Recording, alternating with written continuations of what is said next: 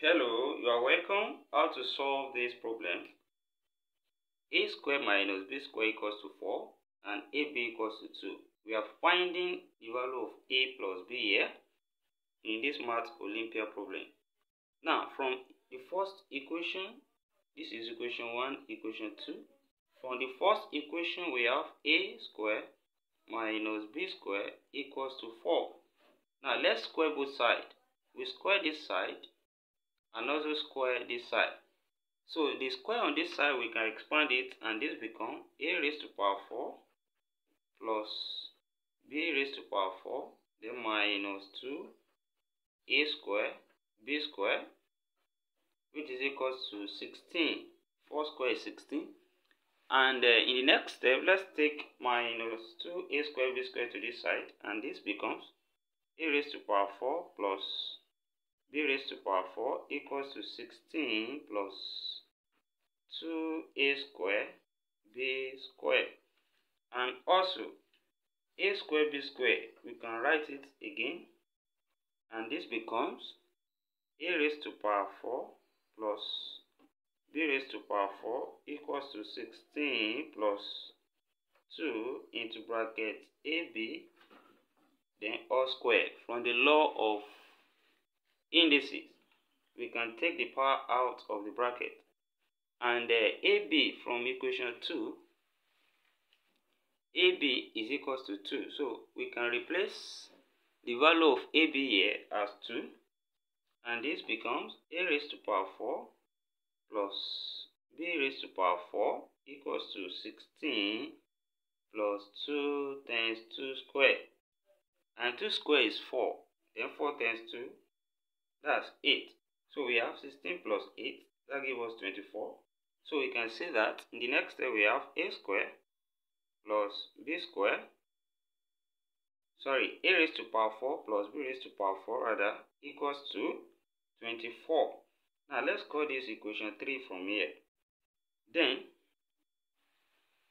in the next step, let's look at this identity. That is, we have x plus y squared, all square. This gives us x squared plus y squared plus 2xy. So we want to use x here as a square, and we use y here as b square. Then when we write this one now, putting a square here, putting b square here, so we have a square plus b square, then all square now. So this will give us a square, then square, that's a raised to power 4, then plus b raised to power 4, then we have plus 2 a square b square. Then here also we can take ab and square it. That's from the law of indices. This becomes a square plus b square, then all square, is equals to a raised to power 4 plus b raised to power 4 plus 2 times ab, then all square. Now we should not forget that ab is 2 from equation 2, and also we get a raised to power 4 plus b raised to power 4 to be 24. So when we take this one here, so we have here 24 for a raised to power 4, b raised to power 4, then plus here we have 2 square, that's 4, then 4 times 2, that's 8. Then we have 24 plus 8, and this is equals to a square plus b square, then all square. Then in the next step, we have a square plus b square all square equals to 24 plus 8, that gives us 32. We take the square root on both sides. We take the square root on this side, square root on this side. Square cancel square root here. Then this becomes a square plus b square equals to, here we can write it as plus or minus square root of 16 times 2.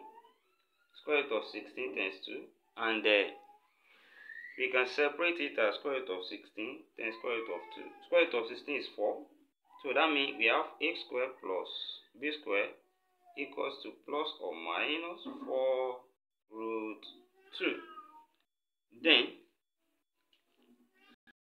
this identity a plus b all square, when we expand this, we have a squared plus b squared, then plus 2ab.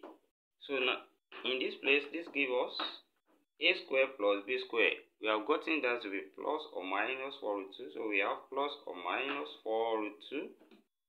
Then plus 2 times ab.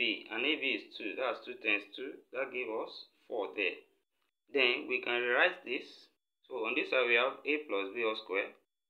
Then in the next step, this gives us a plus b squared. Now will now be equals to same thing as writing this 4 first here, and that will be 4 plus or minus 4 root 2. Here we have two possible cases. We have the first case, a plus b all squared is equals to 4 plus 4 root 2. And the second case, we have a plus b all squared equals to 4 minus 4 root 2. Then when we solve from this side, we can see that this a plus b squared will be greater than or equals to 0. And also this will give us a result greater than or equals to 0. So this, we can continue with this. Then on this side we have this is greater than or equals to 0 on this side. And here it is obvious that the result here will be less than 0. Then from here, there won't be a solution on this side. Then when we work on this side, we can now take the square root on both sides. And before then, let's factor 4 out. So we have a plus b squared, then equals to 4 out here. Then remain 1 plus, what remain here is root 2. Then, when we take the square root on both sides here, square cancel square root here.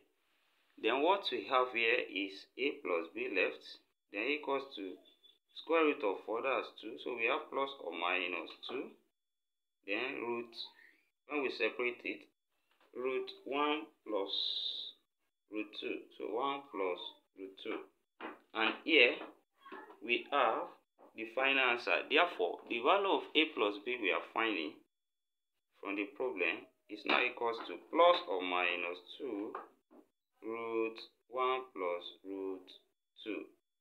Thank you for watching. Don't forget to subscribe to my channel and also give a thumbs up. If you have any comment, you can put it in the comment section. See you in the next class, and bye for now.